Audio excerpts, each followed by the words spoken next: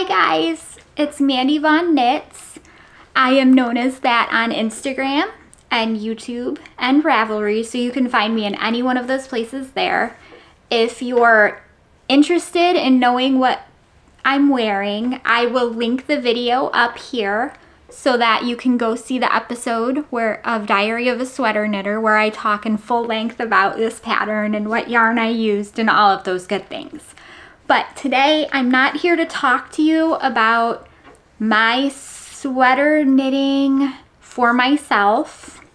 I am here to talk to you about a specific yarn that I found and I love using, so I thought I would give you some neat examples of different garments that I've used made of it, and something that I'm currently crocheting. Like as I film this video, it's a work in progress, so you'll see that in a minute.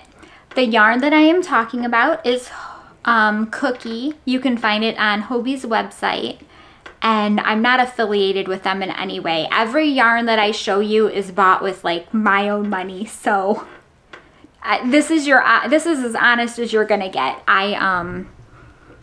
This was something that I bought after I saw it on a Hobbii live event. Now, if you don't know what Hobbii is, Hobbii.com is a yarn seller. They have all different types of yarn on their website that they sell. They're based in Denmark, and if you are so inclined, Hobbii has a bingo event that they run on their app every Monday. It is a ton of fun. You're basically just there to listen to them talk about yarn, and the app runs through numbers and it automatically selects the numbers that you get, and you might win. I joined because I like listening to the host talk about all the different yarn, and I'm lucky that I did because I found this yarn. Okay. So,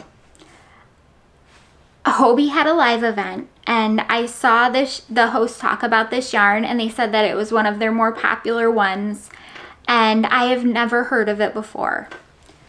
It is called Cookie, and it is a worsted, let's see, a light worsted I would go with, and it knits up in, or well, this is knit. This is a sweater that I made for my son that I'm going to give to my nephew, because I am going to make him, my son, the exact same sweater, except I'm going to put short rows in it. This sweater is Flax by Tin Can Knits.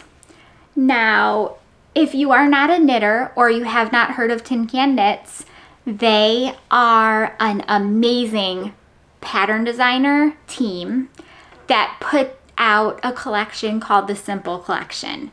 The Simple Collection is basically a tutorial on how to make a ton of different things. They have a sock, they have a hat. This is the sweater that they have. This is the version that I picked, was done in worsted. They also have a flax light, which is done in fingering weight.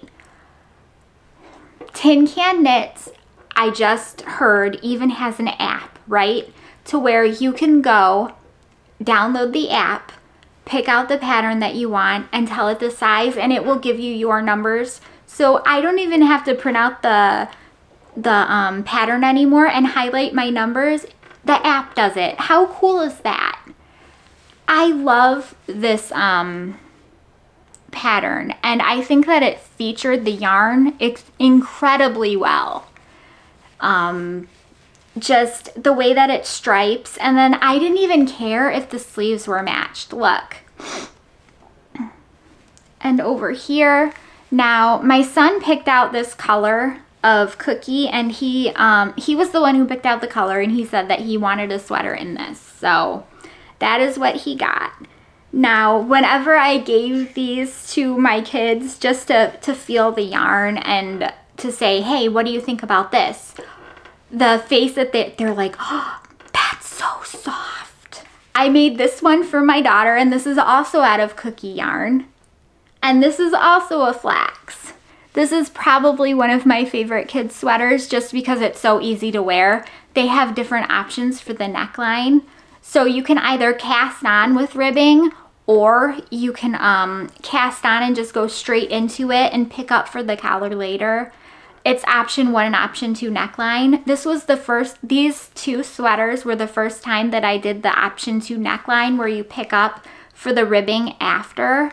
And it's supposed to make a sturdier neck. And I definitely think it did because I've done the option 1 neckline before. And it kind of turned into a boat neck over time just from the weight of the garment and the wear. But about the yarn, this is so soft. And you know what's the best part about this yarn?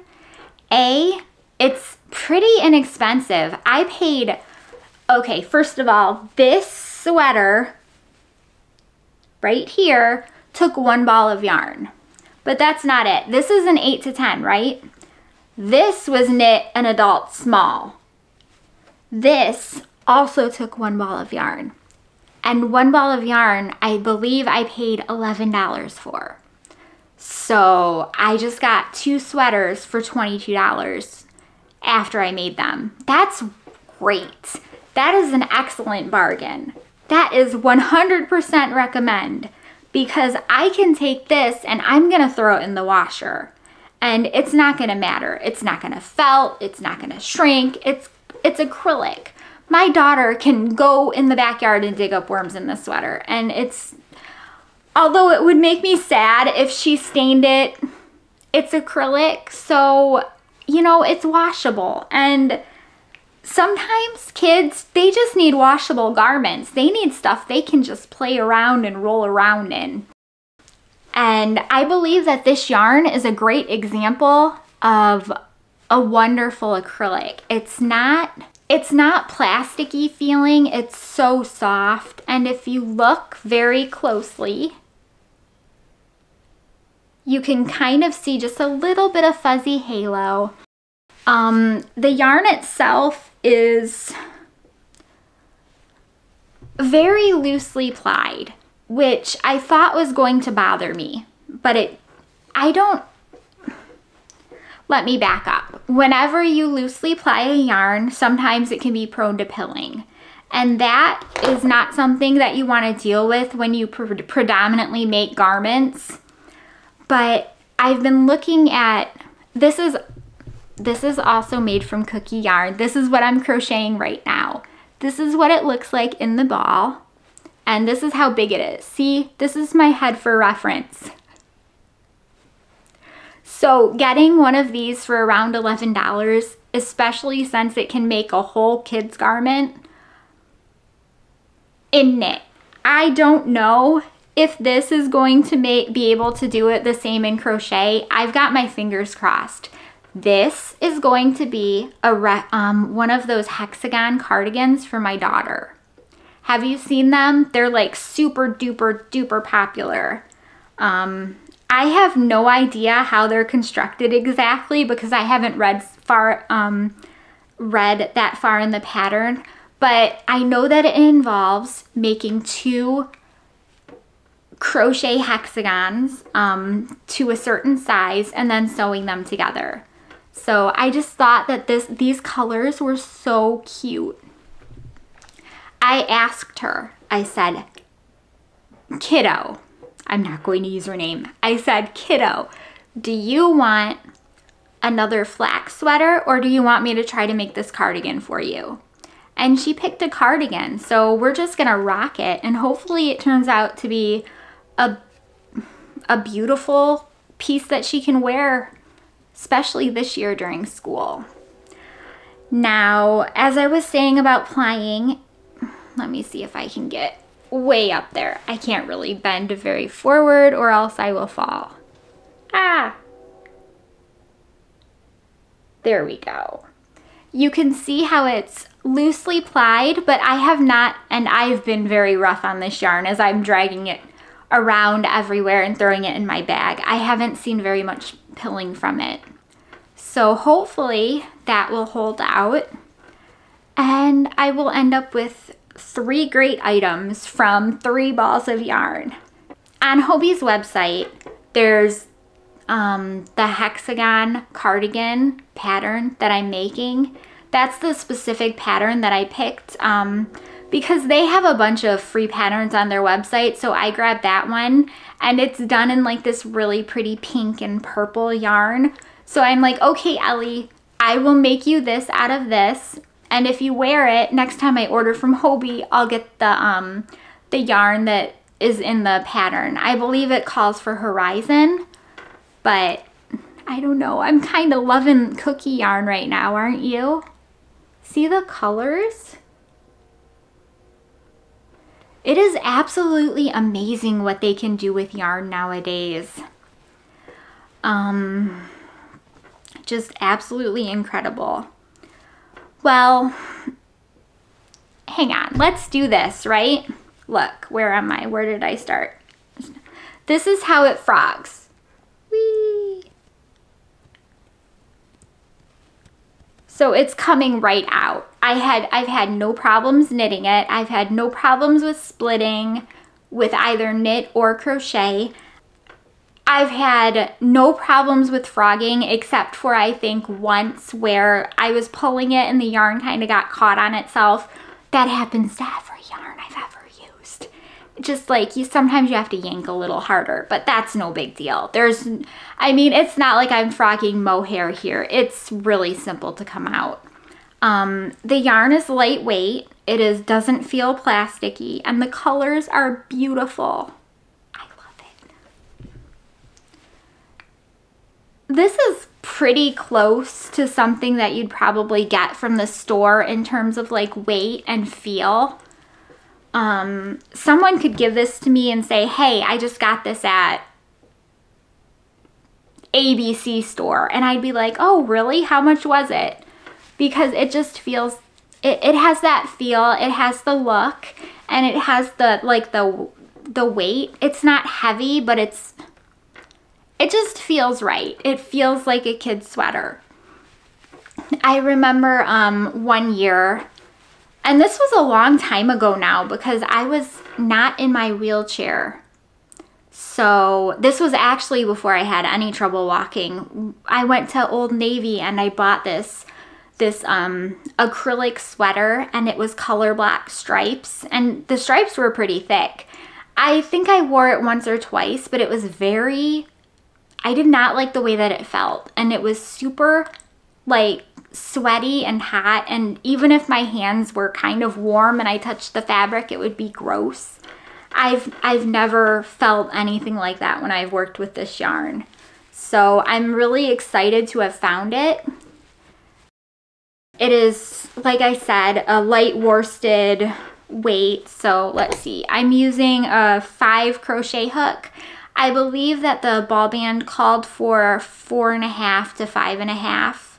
And for knitting, I actually used the exact same. I used a 5mm for knitting the body of the flaxes, and then I used a 4 for knitting the ribbing, except on my daughter's because I was too lazy to change the needles. Real talk here. So I just kind of wung it, and I don't believe you can really tell a difference. My ribbing's always twisted. I twist it on purpose, so I try to make it look neater that way instead of going down in needles. But I actually did do that with my son. It's just don't tell my daughter because she'll be like 8. You know how 8-year-olds are. Anyways, I'm glad I got the chance to share this yarn with you. Like I said, once again, it's Hobbii. It's 100% acrylic. It's Hobbii. You can get it at Hobbii Yarns. It's cookie, like the food. We like cookies, right? Well, we like this yarn anyways. So I hope you learned something, and I would definitely give it a try. And like I said, I have nothing to do with Hobbii. This is just my own personal experiences with the yarn and the fact that it's machine washable. It feels great. You get a ton of yardage per skein. There's like over 600 yards in here. So like I said, it made 2 knit sweaters and hopefully a complete hexagon cardigan, although maybe it'll just be a big hexagon, we'll see. I'm pretty, just for future reference, I'm pretty sure that it will make the whole thing, but I like to live dangerously, so we'll see how that goes. Anyways, if you liked hearing about my sweater knitting or the crocheting or pretty much yarn, anything that I've talked about, please feel free to subscribe or like this video. It would mean a lot to me. Thanks. Bye.